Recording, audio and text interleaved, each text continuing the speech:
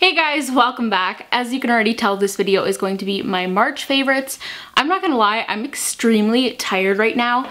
I'm in that place where I'm like about to get my period and I'm just so tired. My body doesn't even know what energy is. I feel like a blob and like I'm moving like molasses. It literally took me 2 hours to do this basic ass makeup look. I didn't even feel like I was like doing stuff slowly, but like I finished my makeup, I looked at the clock and 2 hours had passed. I was like, well, what the hell? So yeah, that's where I'm at. So I'm sorry if I'm a little bit low energy and like a little bit more calm in today's video. Normally I would wait to film, but actually the other day I woke up and part of the keyboard on my MacBook wasn't working and I actually have to like take my MacBook into Apple and have it repaired. So I'm going to be without my computer for 3 to 5 days, which is like my worst nightmare. It's like my baby. Like I do all my work on my computer. It's pretty much like my sole source of entertainment, but yeah, that's why I'm filming. I will have other videos up while I don't have my computer though. But anyways, my first favorite of the month was definitely my mom's new puppy Willow. In case you haven't seen on social media or you missed the vlog that I did, my mom got a Whippet puppy this month. She is so cute. She's a little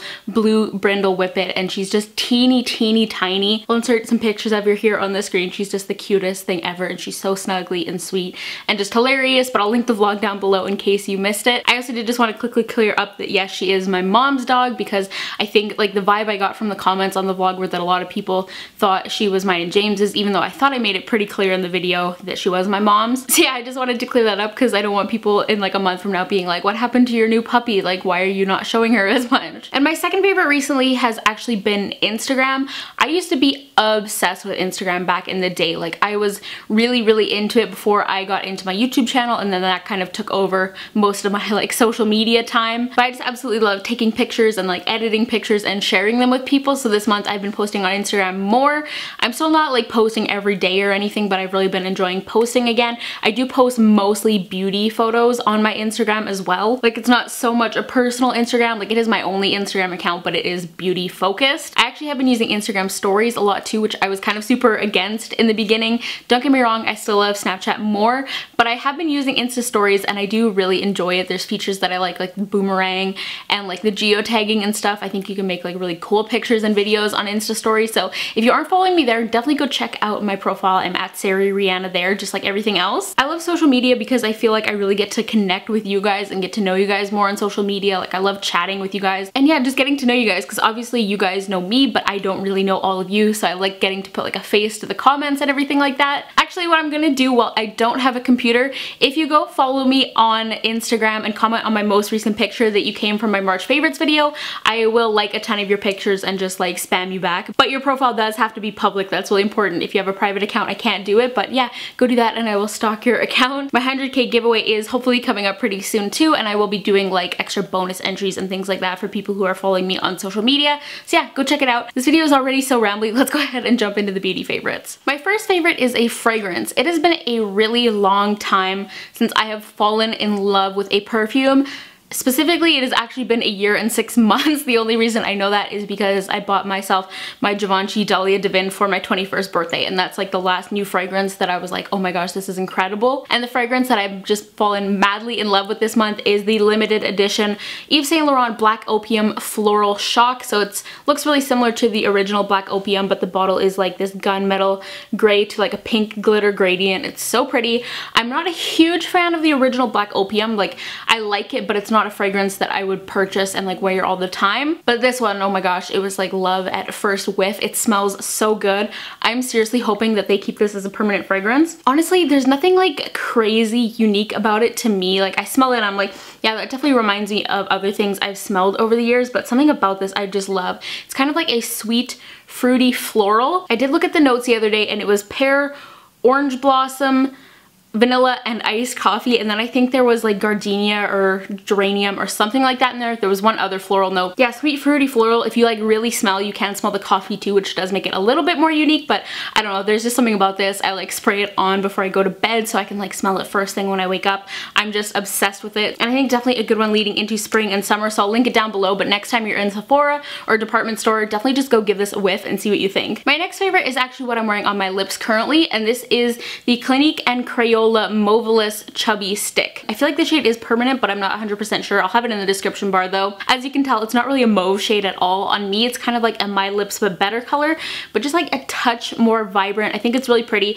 If you've never tried the Chubby Sticks, they're like a sheer tinted balm essentially. They're just like a little chubby crayon, and they just give a nice sheer wash of color. I could definitely build it up a little bit more than this, but what I'll usually do is I'll apply it and then I'll just blot off, like I'll kiss the back of my hand once or twice to blot off the excess, and this is kind of the finished result. I think it's just really fresh and pretty for spring. I'm loving sheer, slightly glossy, just kind of natural lip colors. I know everyone is still obsessed with their matte liquid lipsticks and everything, but I've just always been kind of a sucker for these kind of formulas and these kind of looks on the lips. Looks really pretty with a super natural face, but then I think it also looks nice with like this simple like full coverage like winged liner kind of look. It's just kind of like flirty and fresh for spring. And I do have another new lipstick favorite as well. If you saw my spring makeup routine that I did recently, you would have seen me wear this, and I have just been wearing it in a ton of recent videos. This is from Milk Makeup and it's just called the Lip Color, and the shade is Cream, or C-R-E-A-M. This is just like a little kind of like twist up. It's kind of like a product in between a regular lipstick and like a crayon. It still like looks like a little lipstick bullet, but it is just the most perfect nude shade. If you have a similar skin tone to me, and you love nudes, you need this in your life. And this is the little mini size, by the way. I'm definitely contemplating getting a full size eventually though. I kind of wish I'd already bought the full size. It's just perfect and I love the formula. It's a nice creamy, hydrating, long wearing matte. You guys know how I feel about my pinky nudes, but this color is just perfect. And oddly enough, this one is actually described as a nude mauve on the Sephora website too, but once again, it's not mauve at all. I actually do have quite a few products in this video that were in that spring makeup routine, which just makes sense, I think. I mean, that was like my everyday makeup routine, so obviously I've really been enjoying these products. But the next one is this Estee Lauder The Mattifier Shine Control Perfecting Primer. As I mentioned in my makeup routine video, this is probably just the best mattifying primer I have tried, honestly.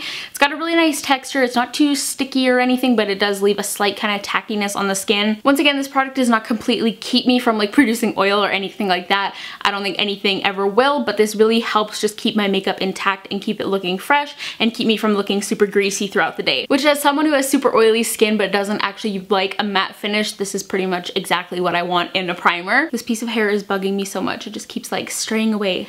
Stay over there. Next product is this little guy. This is the new Tarte Don't Quit Your Daydream palette. First of all, love the packaging, love the name, and like the messaging behind it and everything. I believe this guy is an Ulta and Tarte.com exclusive, so I'll link it down below with everything else. This has literally just been the perfect everyday palette for me. You get 7 eyeshadows and then a face highlight. The highlight is actually beautiful as well. I've used it quite a bit and it's so pretty and so glowy. And then just a really nice selection of neutral shadows. You got like a warmer kind of like burnt terracotta orange. There's also just a classic gold. There's more of like that peachy rose gold kind of color that I love. You've got some nice blending shades. It's just, once again, the perfect everyday palette. If you're into this color selection, the quality is also great, so I'd really recommend checking it out. I did not use it today. I'm literally just wearing like a matte shadow in my crease today, but I have been wearing this pretty much every day this month. Next up, I do have a couple skincare favorites and then like a body care favorite as well, but I want to talk about the Garnier Skin Active Makeup Removing Micellar Wipes. I did haul these. I did a video with Garnier this month, which was really exciting, and I showed these. At the time I did that haul, I mean, it was a haul, so I'd only tried out like 1 or 2 of them, and I did initially really like them, but since then these have solidified themselves as my absolute top favorite drugstore makeup wipes I have ever tried. My favorite before this was the Simple Wipes, but these beat those, honestly. I've used up a good amount of these because I like just using them to kind of freshen up my face. They literally do just feel like a makeup wipe that's been soaked in micellar water, so they're a little bit more convenient, especially when I was at the cabin and everything for traveling. I have actually tried the Bioderma micellar wipes in the past, but I just wasn't a huge fan of them.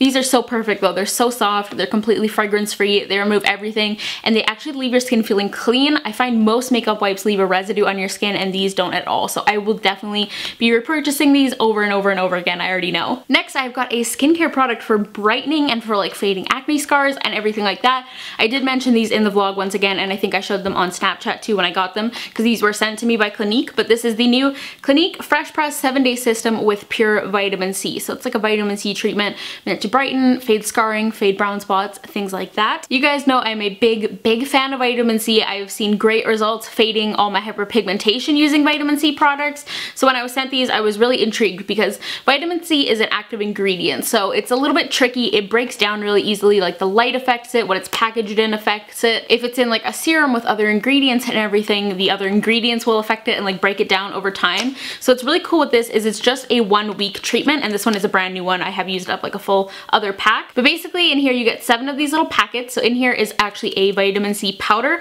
and it's actually a water activated cleanser. So you mix it into a paste in the palm of your hand and cleanse your face with it. I just use this at nighttime. And then you also get a little bottle of a serum, and the serum has a foil piece on here. Basically when you go to use it, you peel that off, and then there's like a button that you press, and it presses the vitamin C powder into the serum. So it keeps everything separate and it keeps it active and as potent as possible. I think this is a really cool product. It's like a really unique delivery system. But then with this you just add 2 drops to your moisturizer or your serum or whatever you want to do, and I did use this one morning and night. So I used up a full box of this. I used it the entire week that I was in the mountains, and I definitely saw some fantastic results. The main thing I noticed, I have an acne scar on my forehead here. I rarely ever break out on my forehead, so it's like a very isolated red mark, and within the week that I used this, I noticed it faded significantly, and it definitely did fade like the other areas of my face too, like on my cheeks, but that one I really noticed because it just stands out so much more. I really enjoyed this. I would definitely recommend it to any of you guys who are just looking to perk up your complexion or fade any kind of scarring, anything like that. Clinique sent me 3 of these, and one I gave to my mom so she could try it too, and she absolutely loved it. But now I'm kind of like, damn, I wish I'd kept that. I can definitely